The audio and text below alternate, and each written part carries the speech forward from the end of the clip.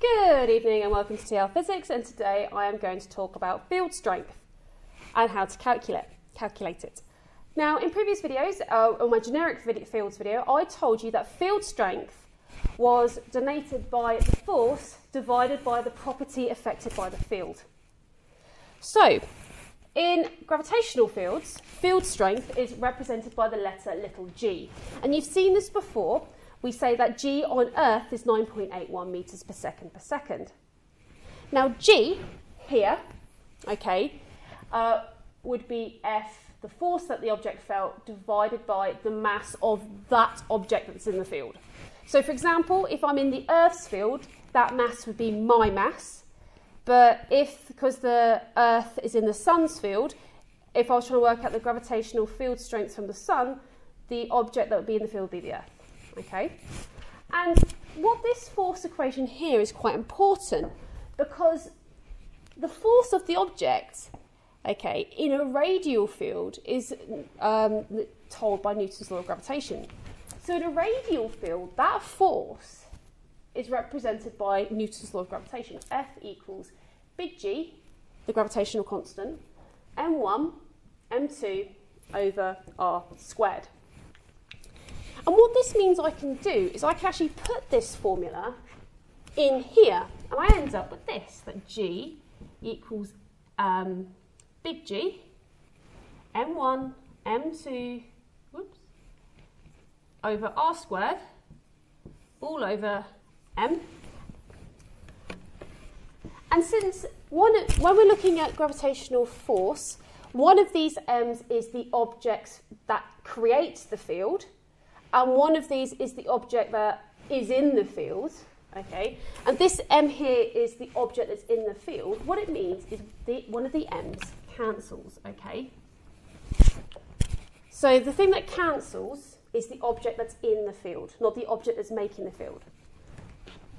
Which leaves us with the formula of Gm over r squared. And what this is really important because it tells us, okay, so if I just write it a bit clearer up here, that the gravitational field strength is big G m over r squared. What it tells us is that the field strength we're feeling is due to the object, the field we are in. So we are in the Earth's gravitational field, so we feel a field strength based on the Earth's mass.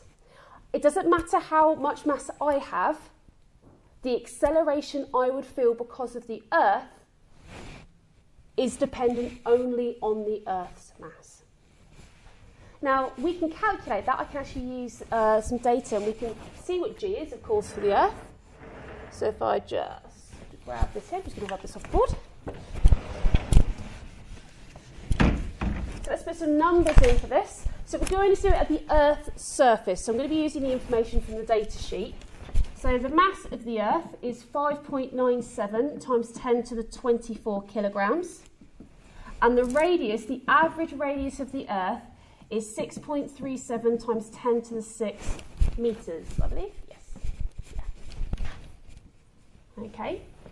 So I'm going to put the information into the calculation here. So G equals 6.67.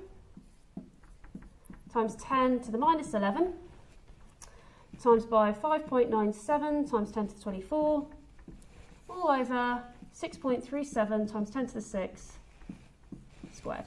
Okay, so 6.67 times 10 to the minus 11 times by 5.97 times 10 to the 24 divided by 6.37.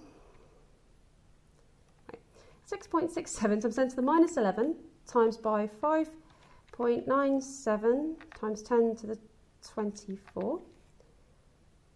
Oops, I did that wrong. I did plus 11. That's why it's going wrong. 6.67 times 10 to the minus 11 times by 5.97 times 10 to the 24 divided by 6.37 times 10 to the 6 squared. I get an answer of 9.83 metres per second squared, which is what we're expecting. We expect and we use 9.81 for the gravitational field strength on Earth.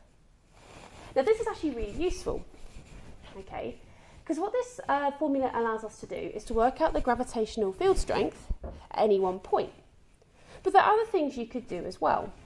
So for example, in my previous video, I worked out the resultant force of this penguin. And I found out this penguin, between these two planets, planet X and the Earth, had a resultant force of 40.22. But I then could work out the resultant field strength of this penguin too by using this formula here. That I know that G is the force that he's feeling over his mass, because it's him being affected in the field. So I've got 40.22 over 100. So my gravitational field strength, my resultant gravitational field strength would be 0.4022 meters per second squared. So by using this formula, that gravitational field strength is force divided by the mass of the object that's feeding the fields, I can find the resultant gravitational field strength. Okay, so this idea of field strength being the force, and it's the resultant force that you feel, divided by the thing that's actually affected by the field. Firstly, you can get this formula here, which is really useful because it means that I can work out what G is at any point in the field. But this formula is also really useful because when I'm dealing with more than one field, I can work out the resultant gravitational field strength. Okay. What I'm going to do from here, actually, I'm actually going to take it a little bit further. I'm actually going to work out the resultant field strength in a different way. So I'm going to use the formula that we worked out, which was Gm over r squared.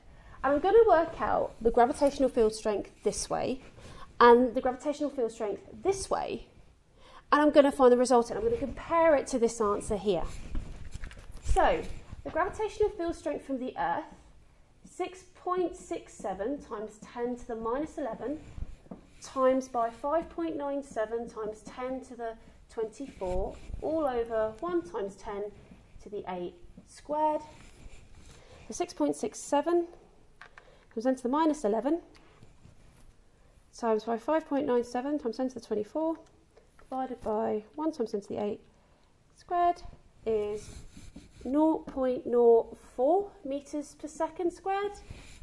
And the gravitational field strength from X, 6.67 times 10 to the minus 11 times by 6 times 10 to the 25 all over 1 times 10 to the 8 squared. 6.67 times 10 to the minus 11 times by 6 times 10 to the 25 divided by 1 times 10 to the 8 squared is 0.4 meters per second squared. And again, I can use a vector diagram. So I'm going this way, 0.04, and I'm going up 0.4, and I can of course work out the resultant here. Okay, so square plus 0.04 squared, square root the answer, and I get an answer of 0.402 meters per second squared, which is what I got here. Okay, so this formula is quite powerful. Using gravitational field is force divided by the thing that's affected by the field. But I can find the resultant gravitational field strength using this formula here too. Okay. So field strength will always be defined as the resultant force the object feels in that field divided by the property of that object. However, what we can do is we can completely ignore the object that's in the field and only solely look at what the field's actually doing to that object. And that is gravitational field strength.